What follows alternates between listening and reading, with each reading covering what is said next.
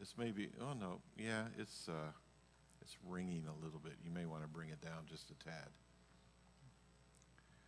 Or Ted, or Frank, or Paul, or something. Okay, let's have a word of prayer, and then we'll get going and see how quickly we get done, or how long it takes. And we'll dig into Nehemiah. Lord, thank you for tonight, and thank you for all that you've done in our lives, and Lord, even today. And Father, I pray that as we look into your word tonight, that you will give us eyes to see, and that you will reveal from your word things that we have never seen before, things that are precious, things that will change our life, things about your character and your attributes, and your passion for your people. And Holy Spirit, we welcome you here, and we ask you to teach us tonight. May you be glorified. And we love you, Lord. In your name we pray. Amen. Okay. Y'all bear with me. I ate at a restaurant last night with my son, and something just tore my stomach up and has been just terrible since last night. So I'm pretty drained, but we're going to get into it. Let's see if the word can revive tonight. Okay, tonight we're looking at Nehemiah, or as we used to say many years ago, Nehemiah. Yeah, Nehemiah. So it's in our scriptures, in our Bible, in the canon here, it comes right after Ezra. And Nehemiah, we'll see tonight, was King Artaxerxes' cupbearer in Persia.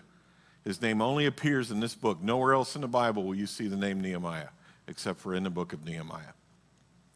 And Nehemiah is interesting because it's really neat. And I firmly believe that in God's sovereignty and God's wisdom and in God's humor, I think sometimes, he allows certain people to write certain things, because Nehemiah's name means Jehovah comforts. And that's really a lot of what we're going to see tonight. So it's interesting that this book is named after a man that really the message, as we're going to look, it should bring comfort to God's people. God worked through Nehemiah as a key participant in the reestablishment of the Jewish nation in the Promised Land after the exile.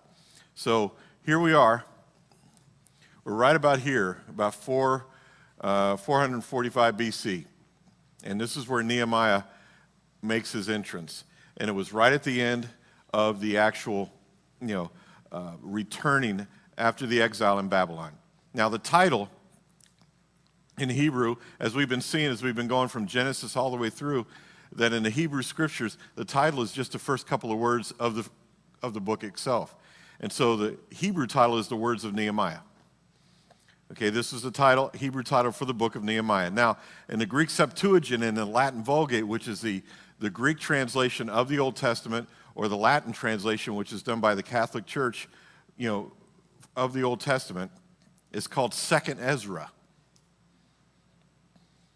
Or Second Ezradas. Okay, it was considered by the translators of the Septuagint to follow the book of Ezra. Later, the translators adjusted the titles, or the title, according to the current belief, which is the book of Nehemiah. So, the author, you think it's Nehemiah? No. It's actually, from what most believe, and I tend to believe it this way, is Ezra. Much of this book will draw from Nehemiah's personal memoirs.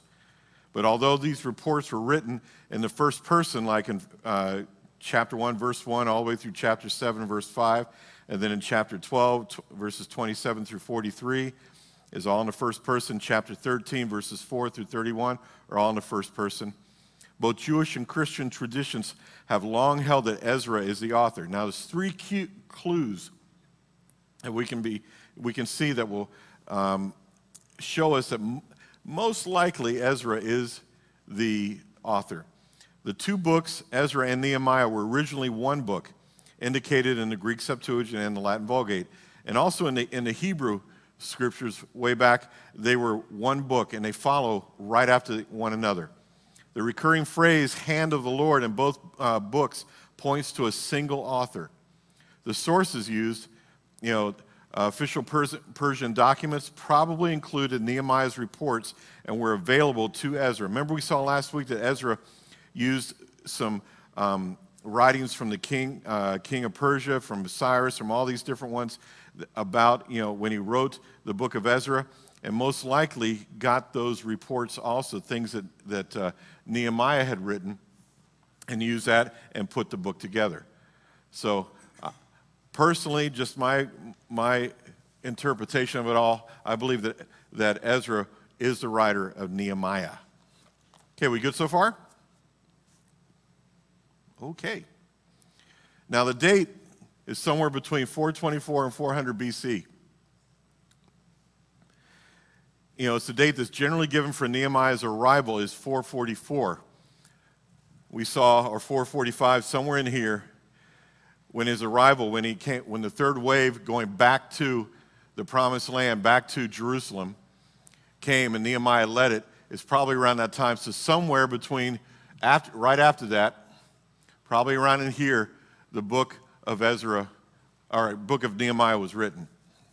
Now, there's some key people in Nehemiah. Nehemiah, for one. If you want to look at it, you can read it, later on. The first 13 chapters, you can see that who he was. He was a cupbearer for the king. He petitioned the king to allow him to go back and to rebuild the walls of Jerusalem because they were devastated and there was no protection for the city. So Nehemiah said, I want to go back, because remember, what was Ezra going back for? Anybody remember? From last week? What did he head back for? The temple. Okay? So he went back to rebuild the temple. And in between there, between this time, 458 to 445, Nehemiah says, I want to go back. We need to put the walls up, because if you read, there's different other nations that are mocking, that want to attack, or saying that they're going to attack, or they're never going to get the walls done, and that other people are going to get in. And they went, no. Nehemiah goes, nope, we're going to keep going. So Nehemiah is a very influential person, of course, because it bears his name. Ezra, as we saw, that led the second group of exiles back to Jerusalem. He worked with Nehemiah as Israel's priest and scribe, because later on we're going to see that Nehemiah becomes the governor over Jerusalem and in that area. Ezra is his priest in the temple that sets everything back in order. I don't know about you, but it's really interesting, because it's been a long time since I've put this all back together again, because we had to do it in Bible college, in my undergrad, and it's interesting going, wow. Like take, for instance, we're going to see as we get into, not next week, the week after, Esther was written in between here. Her story happened in here, in between the first and second return to Jerusalem. Malachi was prophesying in between here, in between this, in between the second and third, and after the third. And later on, we're going to see, where others fit in, where the different prophets came in, where Isaiah came in, and it's going to see a timeline, because basically, and I hate that word, and I don't like the word hate either, but you're going to see tonight that this is where it all stops until Jesus shows up. And when we're all done, hopefully we'll have a big timeline to look at, go, wow, yeah, that's where Ezekiel and Daniel, and oh yeah, he was going in here. And you're going to see all these different prophets, how they overlap with each other, with the certain kings. Now, Sanballat was the governor of Samaria, who attempted to discourage, he's another person in the book of Nehemiah, to discourage the people and thwart the rebuilding of Jerusalem's walls. But from chapter 2, verse 10, all the way through chapter 13, verse 28. And Tobiah, who is the Ammonite official who mocked the rebuilding of the wall and discouraged the people the same time during Sanballat, during that chapter 2 through chapter 13. Now, here's some background. And then we're going to get into, as we get into some more stuff here, we're going to actually get into a couple of chapters of Nehemiah tonight. The opening scenes occur in Persia. The history, was this. We saw where the United Kingdom, not talking about England, okay, it split and it went into two kingdoms, the north and the south. 722, Assyria came in and God prophesied, we're going to see that as we look at some of the other prophets, prophesied that the northern kingdom was going to get annihilated, and it really did. It wiped out the northern kingdom. 10 tribes got assimilated into the nations, and that's what you ever heard the lost tribes of Israel? That's right there, okay? And then later on, because God was keeping this line of Judah where the Messiah was going to come from, he kept it going until what? Until 586, there was, Babylon came in around 605 and started doing deportations to Babylon, and in 586 was the last deportation into Babylon, and they were kept for 70 years. 67, 70 years, depending on how you look at things. But God even said for 70 years, they're going to be in captivity. And then in 538, Zerubbabel takes the first group back, then Ezra, and then Nehemiah. So this is the history that is the foundation for the book of Nehemiah. Now, the following years, saw the Persian Empire start to rise during here because Babylon gets sacked right about here, and then the Persian Empire begins to happen. And they came in, they sacked Babylon, and they start taking over, and that's what we're looking at here. This is the Persian Empire. Does that make sense so far? Okay. And we got King Cyrus eventually set in motion the events leading to the Jews' return to Jerusalem. Ezra, Esther, Daniel, Nehemiah, and Malachi provide the details for these years in the history of God's faithfulness. The last two books share the distinction of being the final records in the Old Testament. By the close of Nehemiah, God has allowed his people to reestablish a foothold in the Promised Land. But here's the interesting part. After this right here, there's 400 years of silence when there was no word from God.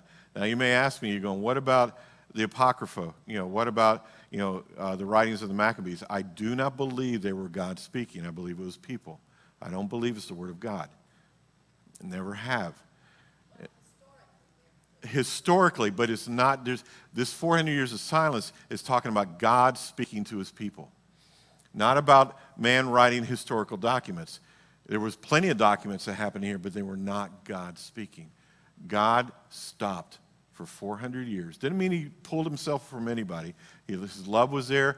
Everything was finalized because there was a purpose for that. And we will see that when we get to the end, but again, when God's revelation again takes written form, God will also have taken on flesh and blood. Because what happened was, remember I told you, the last Old Testament prophet is John the Baptist. He was, at the last verses of the Old Testament in Malachi, says that God's going to send Elijah, and he's going to announce the king. Because see, what was the whole purpose of this? They were waiting for their king. They got their city back. They rebuilt the temple, which eventually became, as we call Herod's temple later on. And what happened is that they were still waiting for the king. And it was all said and done. So for 400 years, they were waiting. And they were waiting as they waited through here. Because after the sack of Jerusalem, there was not another king. Because the ultimate king was who? Christ. And when he showed up, remember what was the last thing Pilate said to him? One of the last things. He said, "Are you the king of the Jews?" What did Jesus answer? "You say that I am." Which is him saying, yes. So the king arrived. We all good? Y'all are quiet tonight. If y'all are quiet, we're going to get done with this real quick and you can go home. Mm-hmm.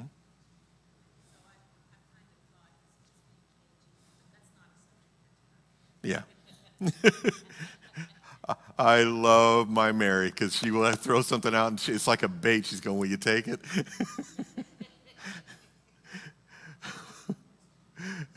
And that's a compliment, sweetie. That's a compliment. I was telling somebody that the other day. I love having you in here. Okay, the theme is this. Jerusalem as the city of God's people. That's the theme of this whole book, I believe, and many others. Nehemiah is concerned chiefly with the rebuilding of the walls of Jerusalem and the structural and political integrity of the city. The city of Jerusalem itself is of primary importance in this book and should be seen as symbolic of God's order and rule in the world. The city is an important image for the prophets as well, including Ezekiel and John. In the case of all these writers, Jerusalem is seen as both the symbol of God's people and also as the mystical bride of Christ, because what happens in New Jerusalem in Revelation comes down, right? Okay? So it's that mystical bride of Christ. And so the whole point of it is Nehemiah wanted to build the wall and get the city back in shape because he believed it was the city of God's people.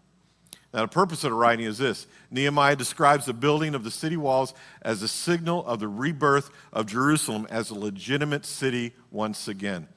And together with Ezra, this book records the restoration of the city as the center of the Jewish nation, because Ezra went back to get the temple in order. He gets the temple going, and then most likely at the same time, and it was probably still going on, that Nehemiah starts building the wall, so Jerusalem is getting rebuilt. And it's getting built literally almost from the ground up. There was one point in the scriptures in the book of Nehemiah where it says they brought the two walls together. But it was only half the height, but they finally brought the two walls together, which means there was a wall all the way around Jerusalem. What's interesting is when we went over there, as I was reading through this, I'm going, wow, I remember, those walls. And they're still, from when Rome came in 70 AD and sacked Jerusalem and just destroyed the walls, there's still the stones from those walls that were pushed over, which I can't even believe how they did that. No, but there's still stones from the wall. Well, there is a wall because there's an entrance and there's gates. There's sections of it because there's certain gates that are still around, except for the eastern gate is still there, but it's all stoned up, okay, and they can't get in there. Plus, they put a graveyard in front of it, so because they knew Jews wouldn't go through. They know the Messiah wouldn't step over that being a Jew, or put his foot on a grave site. That's a whole other thing. Yes. Yeah, because they know that Jesus was a Jew, and a Jew will not step on a grave site, especially of Muslims. And it's a Muslim grave site, and it's right in front of the eastern gate where Jesus is going to go through when he returns. So, and when they say, well, we don't believe that Jesus, is God, then why did you do what you did? Why did you do what you did then, huh? Okay, but the walls are really neat because they're beautiful. It's an incredible, incredible place. And there's something, I don't care who you are, there's something very holy about that city when you're there. Something very holy about it. Yeah. I like the way you divided the sections of the wall to each family. Mm-hmm. They only built it to a certain height, so everybody was rebuilding at the same time. It all went up together. Defend their family, defend that area of the wall. Because think about it. Why did he become governor? Why did they make him governor? Because of his organizational skills. If you really look at it, Nehemiah is an incredible book on leadership and how he orchestrated certain things for the people, like Walker said. That's a neat. Anybody else see anything? Anybody remember that? Or remember anything else about Nehemiah?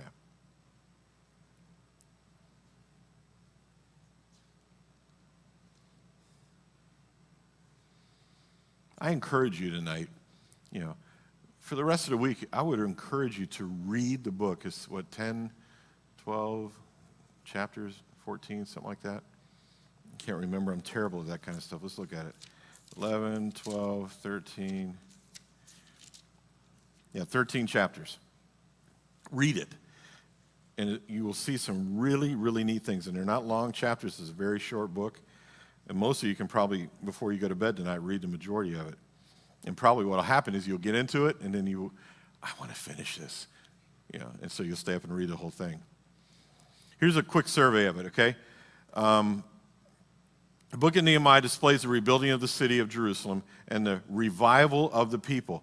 The wall of the city of Jerusalem is its protection against foreign attack. Now, but consider this. Turn me to Zechariah, chapter 9, verses 8 through 10.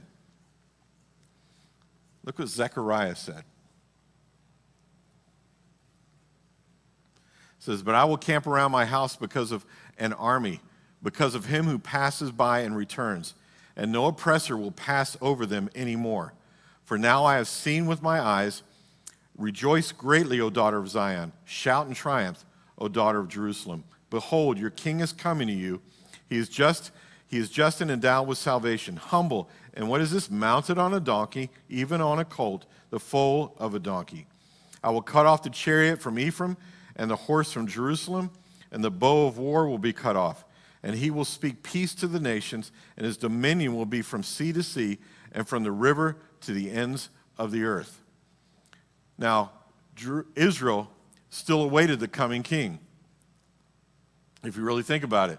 Zechariah prophesied about it, which is during this time. And he prophesied and saw the king coming in on donkey. Who did that? Jesus. So again, after those 400 years of silence, Jesus is born, the king is born, and all this stuff gets fulfilled that we've been seeing. Questions? It's just the way God planned it. Some would say it's just a long extension, like 40 years in the wilderness. Okay? 40 days was considered the ultimate fast. So a day is as a year, possibly.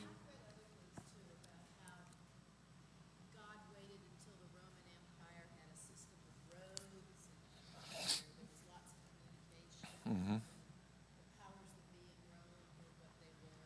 Mm-hmm. I believe that.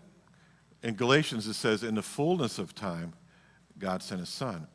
So 400 years can be, like you said, that could be true because it wasn't long after this, a couple hundred years, where Rome started to step in, and Rome took over the world, and the Persian Empire fell, and it was gone as they knew it, and Rome took over. Rome sacks, or takes over Jerusalem, doesn't sack it, but starts to take over it. Then later on, they sack it in 70 AD. But all the roads were in place. Why? Because when the Messiah came, guess what happened? The disciples went out and started to evangelize the world. And they used Rome's roads to get there. Rome's ships, the ports, all these different things to do it. So yeah, I would tend to agree with Mary on that, absolutely. There's a lot going on in these years up to 400. Mm-hmm. Different prophets, a lot of different things. 400 years, then they had nothing to do but study and read what was going on, and all that could then sink in. Mm-hmm. So much at once, and then all of a sudden Jesus was there. It might have been a little disruptive in this way. They studied it, they got to know, especially there what you're talking about Zechariah. Yes, he did during those 400 years. It'd be obvious to the almost untrained eye that, hey, that's got to be him because of what it said to Zechariah and what it said in Isaiah. It's got to be, right? Mm-hmm.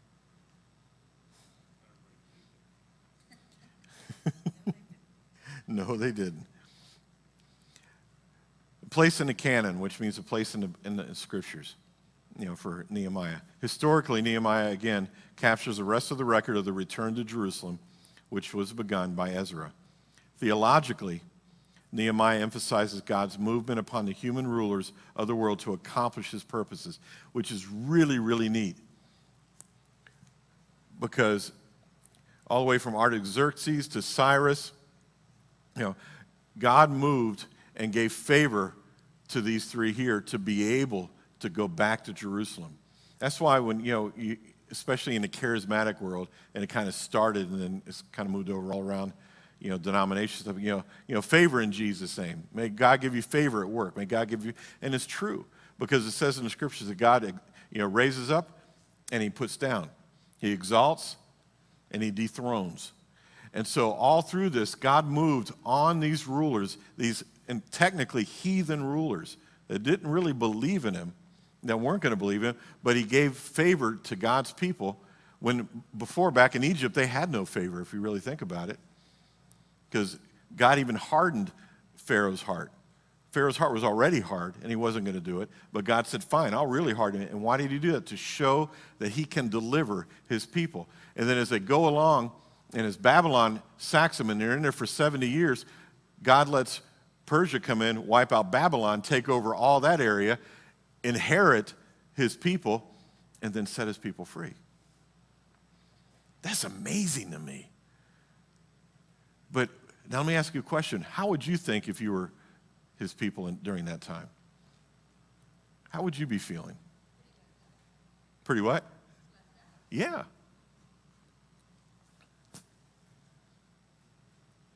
Were you ever discouraged in in a situation in your life that you walked through, and then at the very end of it, you could look back and you saw how God orchestrated each event, but you couldn't see it at the moment?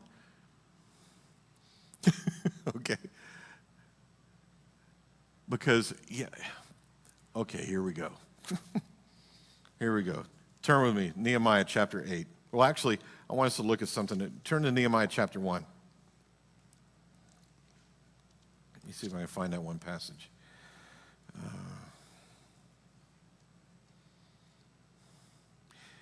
Let's look at Nehemiah chapter 1. Let's just start in the beginning. The words of Nehemiah, the son of Hilkiah, or Hakaliah. Now it happened in the month of Kislev in the 20th year, while I was in Susa, the capital, that Hananiah, son of one of the brothers, and some of the men from Judah came, and I asked them concerning the Jews who had escaped and had survived the captivity and about Jerusalem. I wanted to bring that up too. I'm glad I read this. That there were still people in Jerusalem. Babylon didn't deport everyone. In fact, Babylon, because we're going to see later on as we look at Daniel, they deported at first all the choice leaders, all the choice people, all the rich people, all the leaders, all the influential people.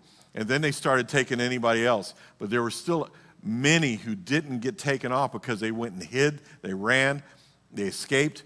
And so there were still people living in Jerusalem when Zerubbabel took the first group back, then Ezra took the second group, and then Nehemiah took the third group.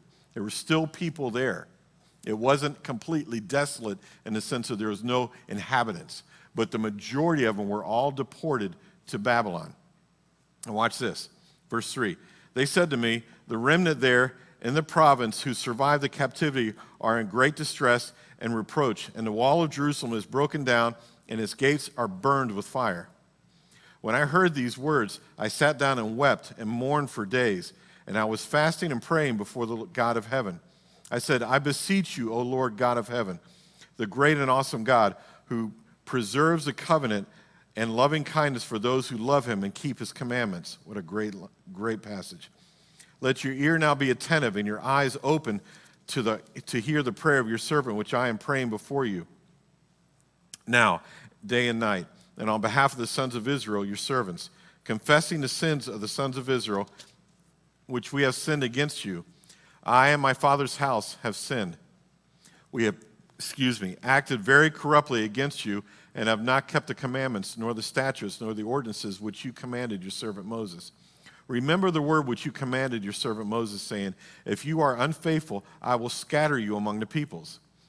But if you return to me and keep my commandments and do them, though those of you who have been scattered were in the most remote part of the heavens, I will gather them from there and will bring them to the place where I have chosen to cause my name to dwell, which is where? Jerusalem. They are your servants and your people whom you redeemed by your great power and by your strong hand. O Lord, I beseech you, may your ear be attentive to the prayer of your servant and the prayer of your servants who delight to revere your name, and make your servant successful today, favor, and grant him compassion before this man. It came about in the month of Nisan, in the 20th year of King Artaxerxes, that wine was before him, and I took up the wine and gave it to the king. Now I had not been sad in his presence. So the king said to me, why is your face sad, though you are not sick? This is nothing but sadness of heart. Then I was very much afraid. And I said to the king, let the king live forever. Why should my face not be sad when the city, the place of my father's tombs, lies desolate, and its gates have been consumed by fire? Then the king said to me, what would you request? So I prayed to the God of heaven. I said to the king, if it please the king, and if your servant has found favor before you, send me to Judah, to the city of my father's tombs, that I may rebuild it. Then the king said to me, the queen sitting beside him, how long will your journey be, and when will you return? So it pleased the king to send me, and I gave him a definite time. And I said to the king, if it please the king, let letters be given me for the governors of the provinces beyond the river, that they may allow me to pass through until I come to Judah. And a letter to Asaph, the keeper of the king's forest, that he may give me timber to make beams for the gates of the fortress, which is by the temple, for the wall of the city, and for the house to which I will go. And the king granted them to me because the good hand of my God was on me.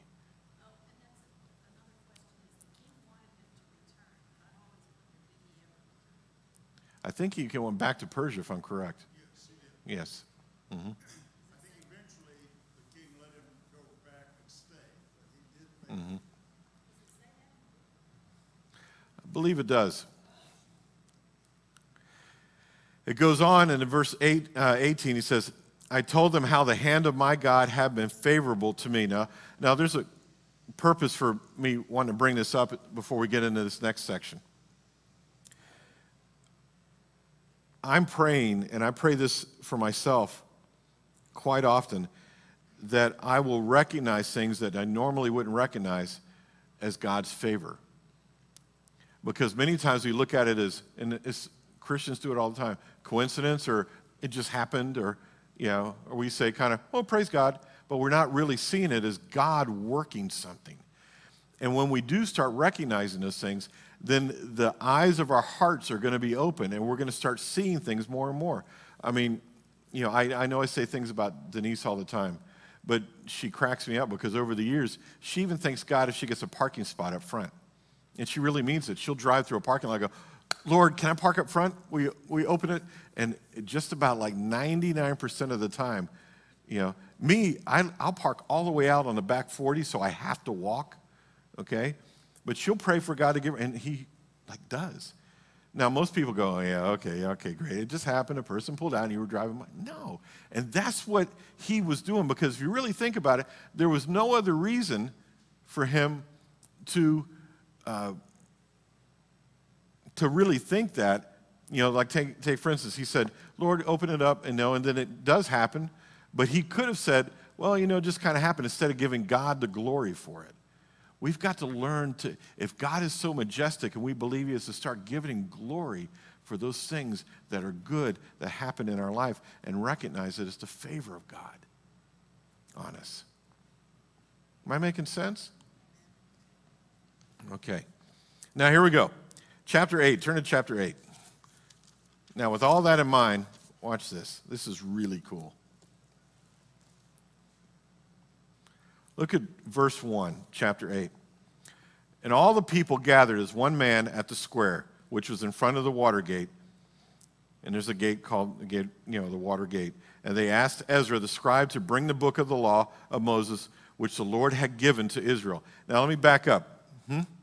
In 2 Kings, I believe, chapter 22, Josiah and the priests during that time, they found the book of the law in the temple, and they brought it back and they read it, and it brought the people back to God.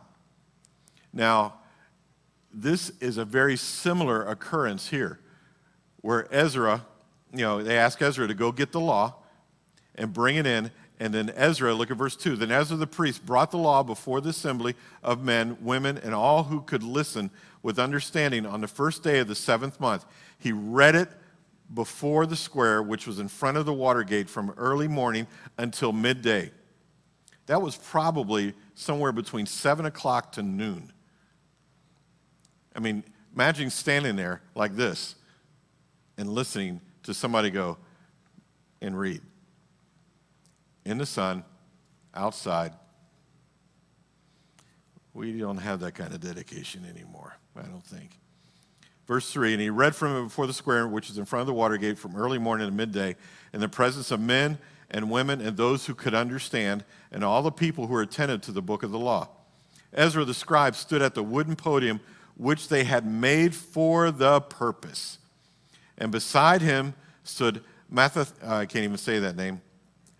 Yeah, that's good. Thank you. Shema, Ananiah, Uriah, Hilkiah, Maaseiah on his right hand, and all these other guys on his left hand. Verse 5. Ezra opened the book in the sight of all the people, for he was standing above all the people, and when he opened it, all the people stood up. Then Ezra blessed the Lord, a great God, and all the people answered, Amen and Amen, while lifting up their hands. Then they bowed low and worshiped the Lord with their faces to the ground. Also, Jeshua, Bani, Sherebiah, Jamin, Akub, Shabbathiah, Hodiah, that other guy, Kelida, Azariah, Jozabad, he was a bad guy, Hannah, Peliah. The Levites explained the law to the people while the people remained in their place. They read from the book, from the law of God, translating to give the sense so that they understood the reading. Then Nehemiah, who was the governor, and Ezra, the priest and scribe, and the Levites who taught the people, said to all the people, This day is holy to the Lord your God. Do not mourn or weep. For all the people were weeping when they heard the words of the law. Then he said to them, Go, eat of the fat, drink of the sweet, and send portions to him who has nothing prepared. For this day is holy to our Lord. Do not be grieved, for the joy of the Lord is your strength. You ever heard that scripture? That's where it comes from. So the Levites calmed all the people, saying, Be still, for the day is holy. Do not be grieved. All the people went away to eat, to drink, to send portions, and to celebrate a great festival, because they understood the words which had been made known to them. Then on the second day, the heads of the fathers' household of all the people, the priests and Levites, were gathered to Ezra the scribe, that they might gain insight into the words of the law. They found written in the law how the Lord had commanded through Moses that the sons of Israel should live in booths during the feast of the 7th month. Remember when we studied the feast? The Feast of Booths, the Feast of Tabernacles. So what are we seeing here so far? What's happening?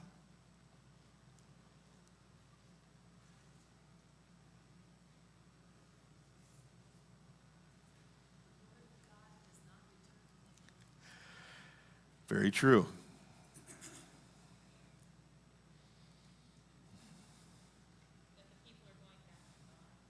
Yeah.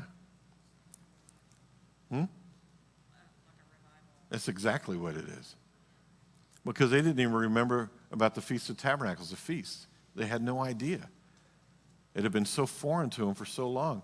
There was a generation that came up and knew nothing about it. But when they heard the word of God, they began to weep. And then Ezra and Nehemiah and the Levites did something very non-millennial. You know what they said? Quit crying. They said, quit crying. Stop. This is a joyous time. Don't cry. You know? But nowadays, you get upset. You know, you're not supposed to tell people that, but stop it. No, this is a joyous time because God has given us favor. God has brought, and they began to translate the law to him. They began to teach him. The spiritual revival came as they were reading the book of the law, verse 1. After reading, Ezra and some of the priests carefully explained its meaning to the people in attendance, verse 8. The next day, Ezra met with some of the fathers of the households, the priests and the Levites, in order to understand the words of the law, verse 13, which means what? They taught what they understood. Ezra got the fathers, the Levites, and all the people, and Ezra being a priest a scribe understanding law taught them so that they can go out and teach the others. We call it discipleship. Isn't that interesting? The sacrificial system in chapter 10, which we won't get to tonight, was carried on and with careful attention to perform it as it was written in the law. Quote, then there was their deep concern to abide by God's revealed will, that they took a curse and an oath to walk in God's law on chapter 10, verse 29. He said, we will be a curse upon us if we don't walk in the law of God. And so they did that to themselves. They made a commitment. They made a vow before the Lord. And in chapter 13, verse 1, when the marriage reforms were carried out, which we saw in Ezra last week, and acted in accordance with that which was written or read in the book of Moses, because it even says it in there. They did what the book of Moses said by getting rid of the heathen wives that they took during this time right in here, during the captivity, especially those that were left in Jerusalem that didn't get deported. Isn't that cool? Let me ask you a question. So I want to try to get you guys going here. Right here in this little spot, they read the law of God, and what we would call nowadays, in some ways, a revival broke out. Why? Why do you think?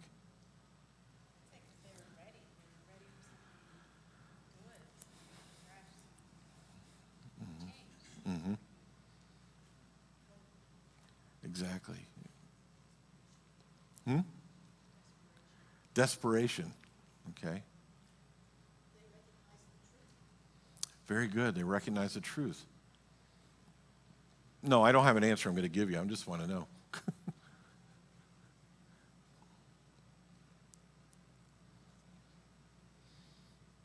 Why is the Word of God important? Why did it so important? I mean, when they heard it, they started to cry. Now, we can get really super spiritual, which is nothing wrong with that, and say it was the presence of God, and as they heard it, the presence of God fell on them. Yeah, I think that's a good portion of it. But what else would you think? They recognized their sins. You think so?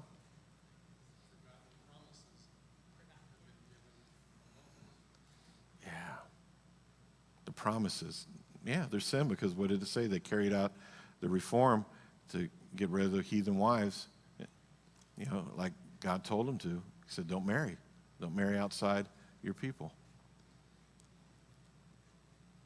Anything else?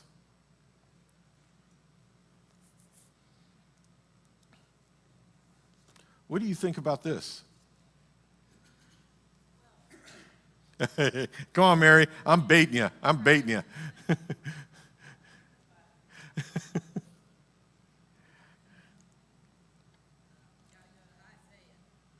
Okay, talk to me. Isaiah.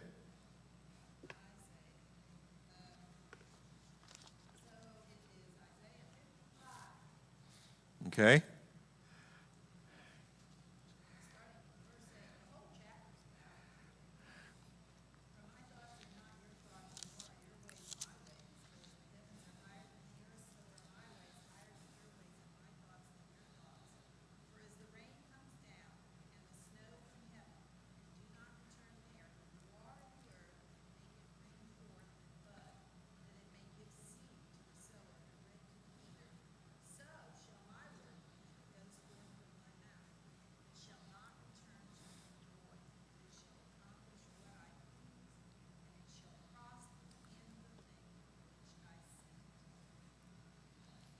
So what is that saying, Mary? It is saying that the Word of God is God's creative force, and it accomplishes His will. And it transforms people. Amen. Go on. If I had a white hanky, I'd wave it. Go on, girl. Okay. Excellent. So what does it have? It has authority, doesn't it? Okay. Turn with me. 2 Timothy chapter 3, verse 16. These are scriptures you all know, but we're going to go through them a little bit. And those of you have the notes already, you're cheating. So here we go, which is good. 2 Timothy chapter 3, verse 16. Come on, say it. Go ahead.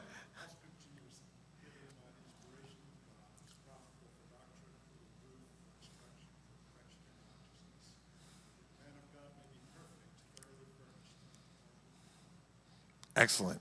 Excellent. Now we'll read it from the New American Standard. All Scripture is inspired by God and profitable for teaching, for reproof, for correction, for training in righteousness, so that the man of God may be adequate, equipped for every good work. Meaning this, inspired, which I love. And as I wrote this down in the notes tonight, because there's a couple of, the main points where it says authority in Scripture, and we're seeing, several others. Those came from Wayne Grudem in his systematic theology. But the rest of it, I just started going through it. And it's interesting because inspire means God breathed. God breathed. That meant God spoke. It's interesting because, what did Jesus do in Luke chapter 4 when he was out in the wilderness and the enemy came to him? Anybody remember? He quoted Scripture. Here's the Word quoting the Word. Here's the writer of the Word quoting the Word, which is interesting. And it's God breathed. It means God literally spoke it. He breathed it out. Then it says it's profitable, which means it's advantageous, which means it's useful. Let's look at it again. All Scripture is inspired or God-breathed and profitable, which means useful. Then it says for teaching. Now it's interesting. If you look at it, you can look it up later on, Romans chapter 3, verse 2. And 1 Peter chapter 4, verse 11, it says that the Word of God is called the oracles of God. The very oracles, the things that God speaks, the things that God wants us to know. So here's this group standing there in the hot sun from morning to midday, and they're reading the law of God, the Old Testament, the law out of the Old Testament, and they're beginning to weep. Because I personally believe, yes, it was, they were hungry for it. Yes, they were ready for it. Yes, the presence of God was there. But like you said, there was a recognition of the very authority of what they were listening to. This is the thing that goes all the way back to when Moses came down from the mountain and he handed these tablets. He said, this is the law of God.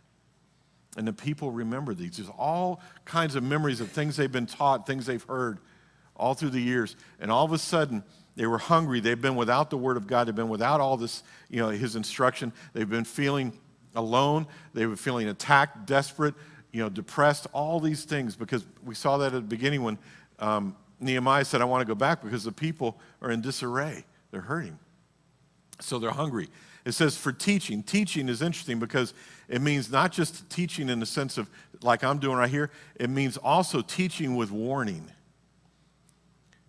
We love the nice teaching, that's motivational stuff, but when it comes down to things where it says, like, anyone that goes on and continues to sin does not know God, people get upset with that today. These guys in the Old Testament, they just said it, and it's like, deal with it, guys.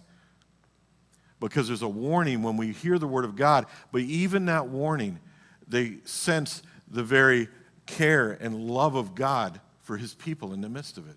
Even when He was saying, if you guys don't do this, I'll send you back into captivity. And we saw that up here. So there's warning. It says for teaching, as we saw with warning. Then it says to reproof. That means to refute as well as convict. And correction says it's profitable for correction. This is really cool. When someone is, you ever seen somebody that's depressed? Do they walk most of the time straight up? Well, sometimes they do, but in most cases they're kind of just slouched, and they're like this, or they're hurting in some way, and they come in and go, how you doing? All right, I'm all right. But if they were feeling good, it was more straight, more confident. Yeah, doing great. This here means it's really cool. To correct means to take is if I had Chris, come here for a second. Kind of slouch a little bit. There you go. That's good. That means this. It means to straighten him up and put his head up. That's what that word means. Okay? I can see. Yes. Okay, thank you. All right, buddy. That's what it means. It means to take someone and straighten them up. And we think, it's like your mom ever look at you and go, you better straighten up, boy. Okay? Well, that's not quite what this means. It means for those that are downcast, those that are hurting, to straighten them up. It can mean that, but in the context, it's not quite that way. It just means to get them going again. Then it means training in righteousness. It means to train in godly behavior. Now turn with me to 2 Peter. 2 Peter. Chapter 1. Verse 20.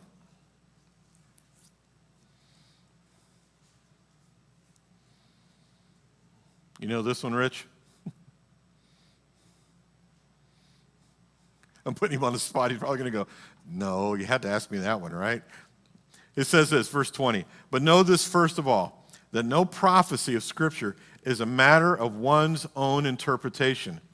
For no prophecy was ever made by an act of human will, but men moved by the Holy Spirit spoke from God. Prophecy of Scripture, meaning all of Scripture. Now you're going, wait a minute, is he talking about Old Testament? Yes, initially he's talking about Old Testament. But if you look in the context of the book, turn with me real quick and go to chapter 3. Chapter 3, look at verse 15. Let's go to 14. Therefore, chapter 3 of 2 Peter, verse 14. Therefore, beloved, since you look for these things, be diligent to be found by him in peace, spotless and blameless, and regard the patience of the Lord as salvation, just as also our beloved brother Paul, and that's who we know who he is, according to the wisdom given him, wrote to you. So also in all his letters, speaking in them of these things, in which are some things hard to understand, which the untaught and unstable distort, as they do also, watch this, the rest of the Scriptures to their own destruction. Peter equated what Paul wrote with the Old Testament. He was saying that Paul's writings were Scripture. He believed that they were from God, God-breathed. So go back to chapter 1, verse 20, and look at this again. No prophecy of Scripture is a matter of one's own interpretation. The Greek word for interpretation has the idea of loosing, saying that no Scripture is a result of any human being privately untying and loosing the truth. Peter's point is not so much about how to interpret Scripture, but rather how Scripture originated and what its source was. Meaning this, it's not something that I just throw out there. It's not something I just take and make it my own. You don't untie it that way and loose whatever you want. No, no, no. God wrote it specifically and said exactly what he wanted to say. And it's not of human will. Look at verse 21. For no prophecy was ever made by an act of human will, but by men moved by the Holy Spirit spoke from God. Human will, as the Scripture, is not of human origin. It is therefore not the result of a human will. It says that they were moved by the Holy Spirit. Grammatically, this means that they were continually carried or borne along by the Spirit of God. So there's an authority with Scripture. So when Nehemiah read this word, him and Ezra read it, and Nehemiah and all of them were standing there, and the people began to weep. They understood the authority of God's word. It said that they bowed down to the ground. When was the last time we ever felt that humbled when we heard the word of God read? That's not a conviction. That's not I'm saying that to myself too. I really miss, because I remember when I got saved back in the 70s, our pastor, Dr. Horton, when he would read on Sunday morning when he would stand up to start preaching, he'd go, can we stand for the reading of God's word? There was this honor that was given as the word was read, and then he would pray and he'd say amen, he may be seated, and then he would start his message. That's considered like old-fashioned. Don't worry, I'm not going to do it, but I think we need to bring back a little bit of that honor, for the Word of God. So, and that wasn't trying to get that just popped into my head as we were doing this. So the authority of Scripture is one thing. The second thing is the clarity of the Scripture. The Bible is written in such a way that its teachings are able to be understood by all who will read it, seeking God's help and being willing to follow it. Look at Deuteronomy chapter 6. We're going to flip all the way back into the New Testament. Deuteronomy chapter 6. We read this when we were looking at Deuteronomy.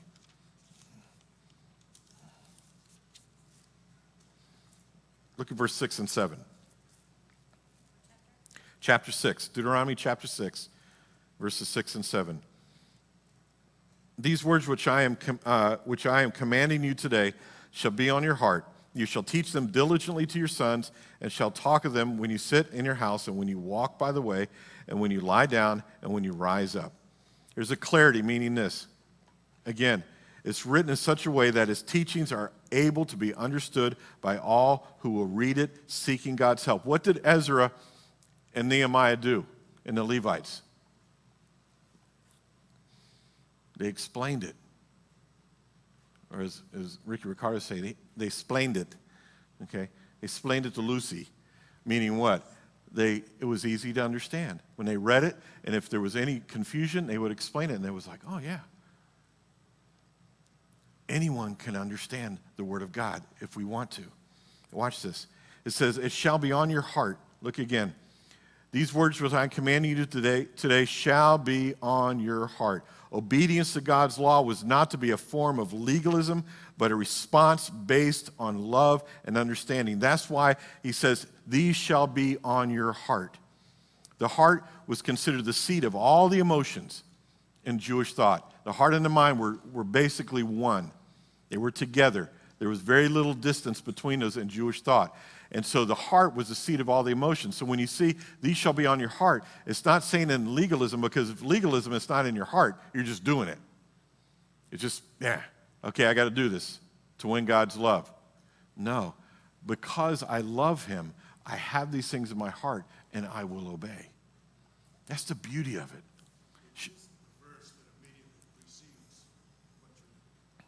Mm-hmm. Hear, O Israel, yeah, the Shema. Or Shema, however you want to say it. Look at Jeremiah 31:33. Turn with me to Jeremiah.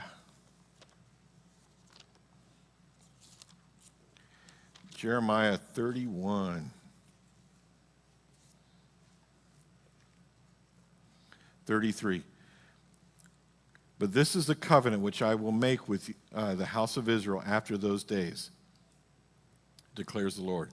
I will put my law within them and on their heart, and I will write it, and I will be their God, and they shall be my people.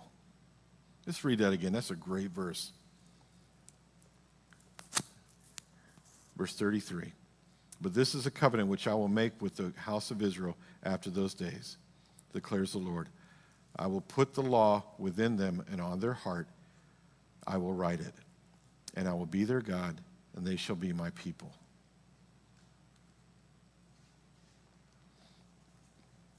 You know, it's interesting because it says, I will put my law in their heart.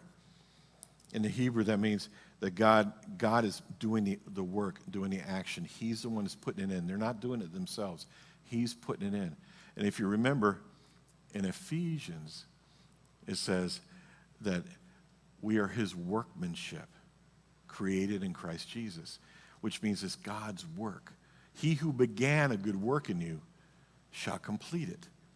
It's his work. And he said, look, as they're listening, God is putting this word again into the hearts of the Jewish people. It's his hand that's doing that surgery. Where's that coming from? Hebrews chapter 4, right? About the word of God is sharper than any two-edged sword, sharper than a surgical instrument.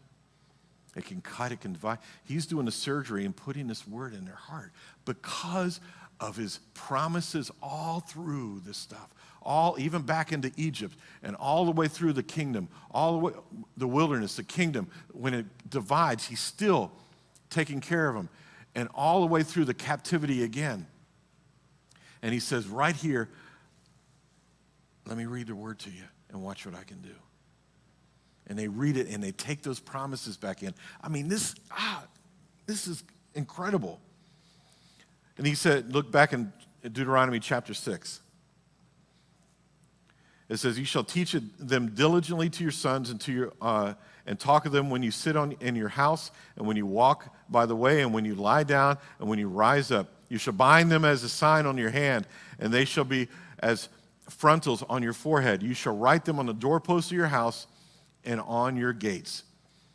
What does this mean? God's law, God's word is to be the subject of the conversation both inside the home and outside, from our rising to our resting.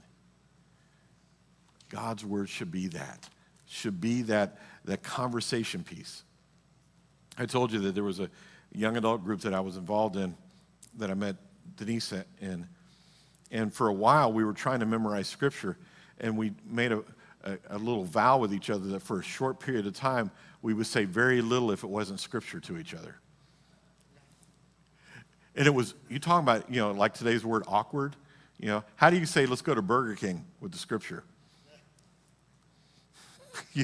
But we tried to just, and what we would do is we would say, like, if I was memorizing John 3:16, I would walk up to Walker and I would go, for God so loved the world that whosoever believes in him shall not perish. And we would finish it together. So we would go, oh, that's all right. We go, oh, good job. And if, they couldn't finish it, the other person finished it, and we go, learn it. Next week I'll hit you with it again. Oh, okay, great. And then we see each other again. For God so loved the world.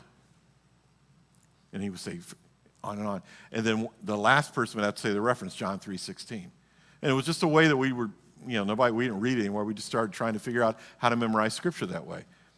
And it was speaking the word in our conversations would be the word of God more than it would be anything else, because we were trying to learn and get the word of God into our heart in that way. So those conversations, on and on and on. There was the necessity of Scripture. Okay, we saw the authority, the clarity, the necessity of Scripture. The Bible is necessary for knowledge of the gospel and maintaining spiritual life and certain knowledge of God's will. Look at Matthew 4:4 real quick.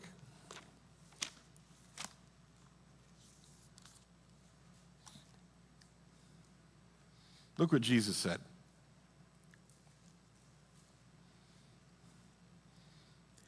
This is what we were talking about. It's also in Luke chapter 4. Let's start in verse 1. Then Jesus was led up by the Spirit into the wilderness to be tempted by the devil. Explain that one, y'all.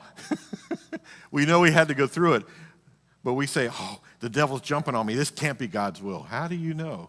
Based on that and other, I contend that God values testing. Yes, he does. Yes, he does. So I think it's 1 Peter that says, don't be surprised by the trials, the many trials that you face, for it's the testing of your faith that produces perseverance. And Jesus had to, because remember what happened in the garden? Being with Adam, the first Adam, and Jesus called the second Adam. He had to withstand this. But look what it says. Then Jesus was led by the Spirit into the wilderness to be tempted by the devil, and after he had fasted 40 days and 40 nights, he then became hungry. Most of us will become hangry. And the tempter came and said to him, if you are the Son of God, command these stones to become bread. But he answered and said, it is written, man shall not live by bread alone, but by every word that proceeds out of the mouth of God. What do you think he's saying there?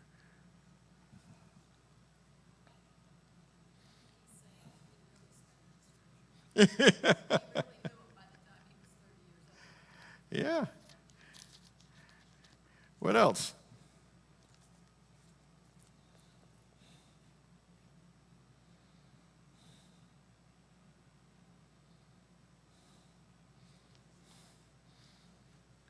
If you got a Bible with references in the border somewhere, look for that verse, and it should say Deuteronomy 8:3 by it.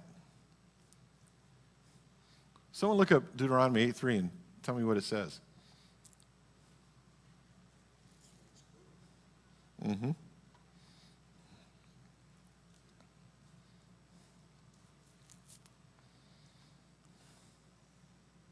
Deuteronomy 8:3, what does it say?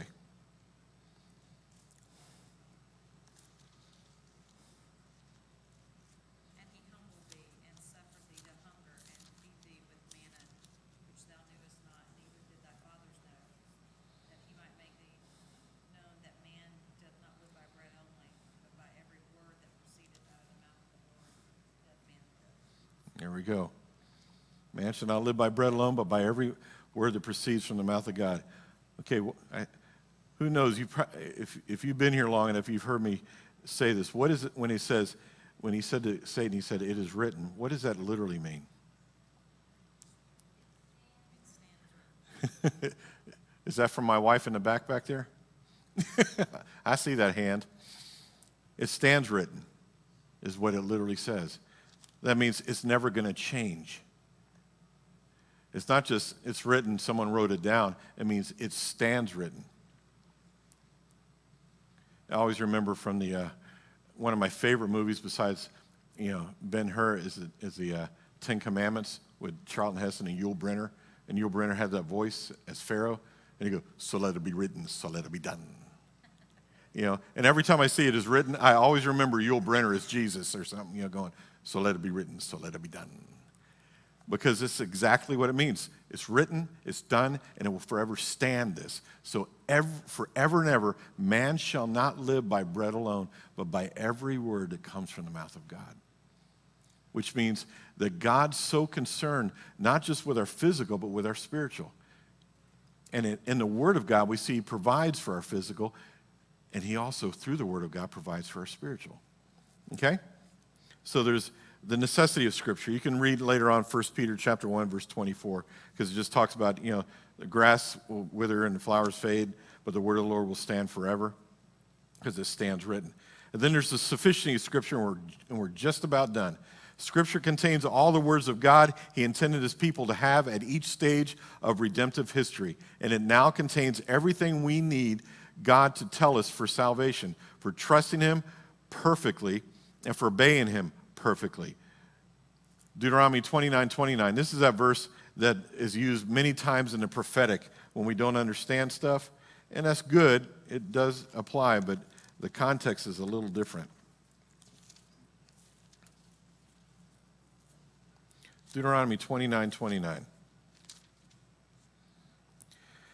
says, "The secret things belong to the Lord our God, but the things revealed belong to us and to our sons forever, that we may observe all the words of this law." And we forget that last part many times when we quote it prophetically, that, well, what does that mean? I don't know, the secret things belong to God, but what we told you belong to you. Well, yeah, that's true. But the context is talking about God's law. God does not require us to believe anything about Himself or His redemptive work that is not found in Scripture. Deuteronomy 29:20 says, let's read it again. "The secret things belong to the Lord our God, but the things revealed belong to us." Revealed means this: God's law with all of its promises and warnings, all the things that God gives us in His Word. Then it says the secret things belong to God. Hidden things can refer to the specific way in which God will carry out His will in the future. Meaning this: how is God going to do this? How is God going to do that? Every one of us have asked those questions. How is God going to make this thing happen? Well, that's His. That's the secret thing. But the thing is that He said, "I will do this." How He does it is up to Him. There's times He reveals it to us, and after it happens, we go, "Oh." But before that, we have no idea what He's going to do. And we've got to remember that God's Word gives us everything we need, 2 Peter, for life and godliness. That means living and walking in His commandments. He's given it all to us, and He's given it to us in Christ and through His Word. Romans 11:33 says, "Oh, the depth of the riches, both of the wisdom and knowledge of God. How unsearchable are His judgments and unfathomable His ways." So Nehemiah was concerned with the city of God. He wanted to see the city protected and rebuilt. Ezra wanted the temple rebuilt.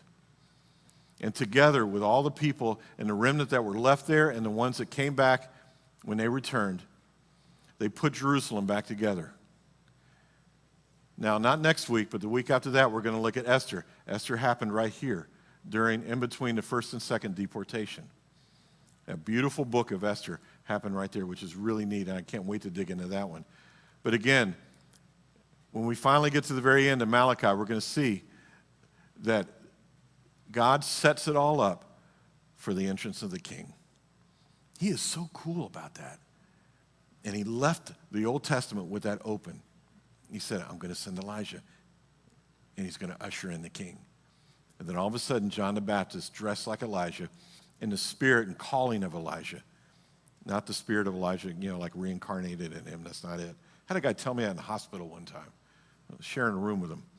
And he goes, reincarnation's in the Bible. And he tried to prove it out of John. And he goes, so what do you do for a living? I said, I'm a pastor. And he goes, he really went, uh-oh. I said, and we're both here, right? And he goes, yeah. I said, you're a captive audience. Let's go. And for 2 days, he was with me. And it was great. And we had some great conversations. I got to pray for him, and it was a blast. It was a blast. He never came to Christ that I know, but with all of what he heard, he had to somewhere along the years. He come to Jesus, and I'm praying he does. But in between here, John the Baptist shows up, and that is the last of the Old Testament prophets. He came in that authority and that way to usher in Christ. And when he did, as we said last week, then in chapter 3, verse 33, he says, now he, meaning Jesus, must increase and I must decrease. I got to back off because the king is here. He's going to do his work. I did my job. And that's why when he was beheaded, that Jesus said no greater person was ever born by woman than John the Baptist. Because that was his job, was to usher in and make, the king, make way the path for him. Think about that. That was his only purpose. Nothing else. That's a pretty good purpose, right? Pretty rough way to die. He got beheaded, But other than that, can you think about it? I mean, that was it. And that's why Jesus said the greatest one born was John the Baptist. That's cool. That's cool. I can't wait. He's one of the ones I can't wait to meet. So there we go. So we're putting the timeline together. We good? Okay, it's 8:20. We got 10 minutes.